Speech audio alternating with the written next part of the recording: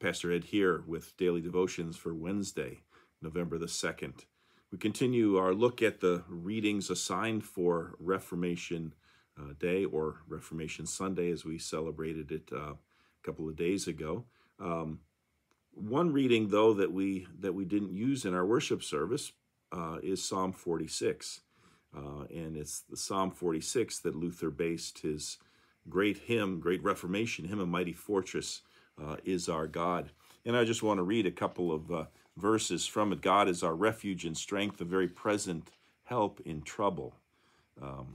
There you can see how Luther got this idea of a mighty fortress is our God. Verse 7, the Lord of hosts is with us, the God of Jacob is our refuge. That's repeated in verse 11. The Lord of hosts is with us, the God of Jacob is our refuge. But then there's verse 10, at least the first half of it. Be still and know that I am God. Be still and know that I am God. That's difficult for us to do, isn't it? We live in a crazy world, a crazy busy world, breakneck speed. There's always things happening, always things going on, always running from one appointment or commitment to another. Glenn Peace writes, we live in a culture where speed is king. I find myself in a hurry, he says, even if there's no reason. People get uptight today if they miss a revolution in a revolving door. We are an uptight generation of compulsive activists. There are 10 times more things to do in a day than anyone can do, and so we feel that we're always behind and failing to do all that we could. All we do is respond to stimuli. We want peace, but it just does not fit into our agenda. Peace calls for doing nothing sometimes, and we can't handle that. Pascal, the great Christian philosopher and scientist, once said, most of man's troubles come from his inability to be still. And part of it, too, I think, is our lack of peace or lack of sense of peace is that we become overwhelmed by the world around us. It's tempting sometimes to think that, oh, yeah, things are worse today than they ever were. And in some ways, we're faced with unique challenges and situations that no one before us has ever faced, but generations before us faced things that we have never faced.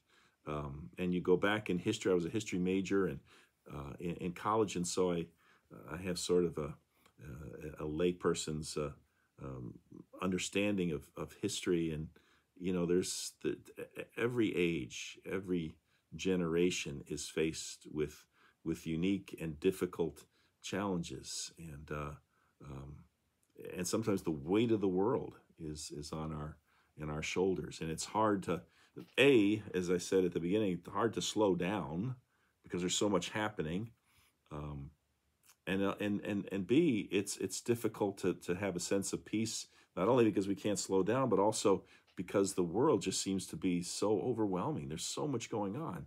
You think about the lingering effects of the pandemic. You think of what's happening politically in our country and all the unrest that's going on. You think of the war in Ukraine. You think of what's the next thing that's going to happen, and it's almost too much to bear. I keep seeing articles. I don't have time to read all of them, but I keep seeing articles about people who are just overwhelmed with everything.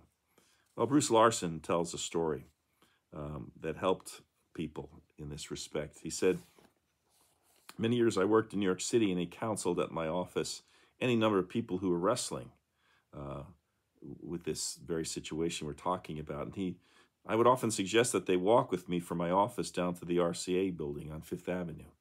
Well, in the entrance to that building is a gigantic statue of Atlas, a beautifully proportioned man who, with all of his muscles straining, is holding the world upon his shoulders. And there he is, the most powerfully built man in the world. He can barely stand up under this burden. Now, that's one way to live, I would point out to my companion, trying to carry the world on your shoulders. But now, come across the street with me. And on the other side of Fifth Avenue is St. Patrick's Cathedral. And there, behind the high altar, is a little shrine of the boy Jesus, perhaps 8 or 9 years old. And with no effort at all, he's holding the world in one hand. My point, writes Larson, was illustrated graphically. We have a choice. We can carry the world on our shoulders, or we can say, I give up, Lord. Here's my life. I give you my world, the whole world. As the psalmist said, God is our refuge and strength. Be still and know that I am God. The Lord of hosts is with us. The God of Jacob is our refuge. Hopefully you can be still and find some peace today. And looking forward to be back together with you again tomorrow. Until then, bye.